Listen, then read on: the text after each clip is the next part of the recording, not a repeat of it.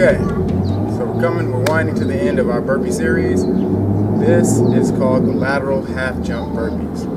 Okay, so you want to place your hands down. You want to start off in push-up position here. Okay, so keeping that butt down, make sure that butt is down. So when you hop, you're going to bring your feet up here to the side, take them back straight, up here to the side, take them back straight, then jump and back down. So it's side, straight,